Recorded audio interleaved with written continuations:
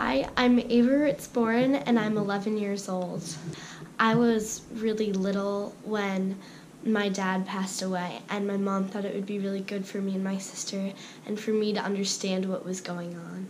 If I didn't have good grief, it would have been really, really hard, because it would just be like my mom wouldn't know what to do, my sister would just be really frustrated, and I probably would wake up with nightmares every night wondering where my dad is. And eventually growing up not even knowing that I had a dad.